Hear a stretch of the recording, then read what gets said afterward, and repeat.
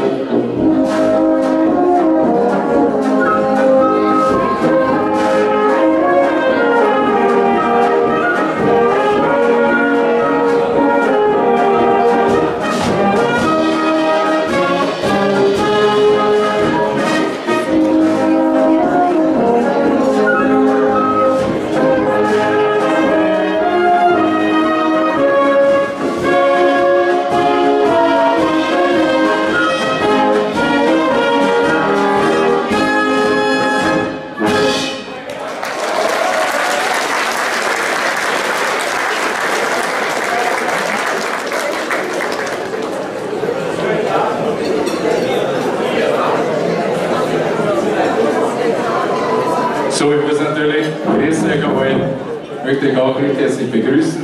Ich muss immer die Titelansung fort singen. Jetzt singen wir das Lied Nummer 4. Ich habe zurück mit Ich muss ansagen mit der Kirche oder Begräbnis. Nein, Nummer 4 und dieses Buch kann sich jeder nach Hause nehmen, wenn er will. Wenn er unsere CD so spielt, darf er mitsingen natürlich. Ich freue mich. Ab!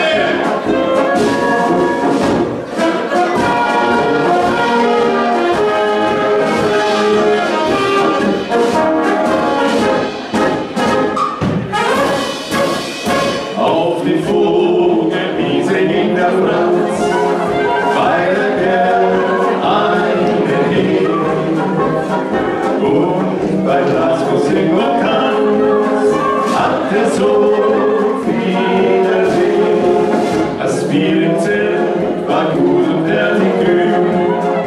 Dann trank der Franz viel zu viel. Früher war er so frisch, doch alles war unterwegs.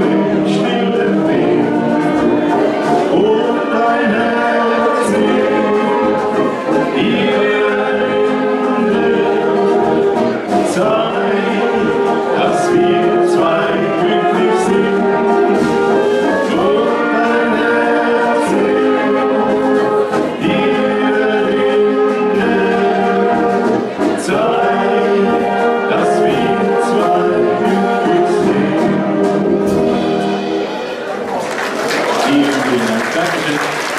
Ja, der war schön, ha?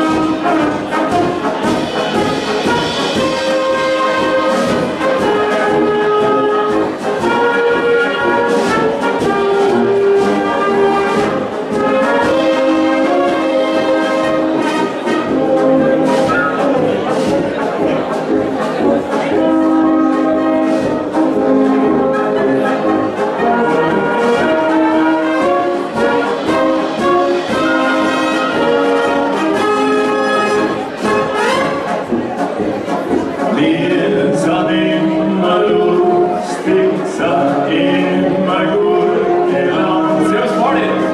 Denn wir sind die Lustigen aus dem Burgenland. Und ich ist die Ware, der trinken den Sturm. Denn wir sind die Lustigen, unser Augenburg.